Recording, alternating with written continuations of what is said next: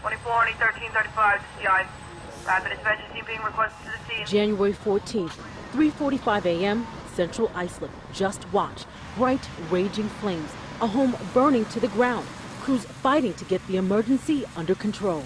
Motor Parkway and Applegate Drive. Tonight, Pix 11 has learned 3 of the volunteer firefighters who responded to the scene are now accused of actually setting this fire, and 4 others, all on purpose. I want to make it very clear that they put the fellow members of the Central Islip Fire Department in grave jeopardy.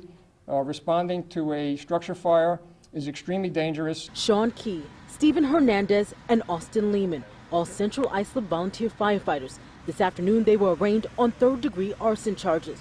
We went looking for all 3 and for an explanation. Any response to the allegations against you? Pix 11 was the only station there as Sean Key left court. Were you part of setting these fires at all? Austin Lehman wasn't home when we stopped by, but his mom and his brother were.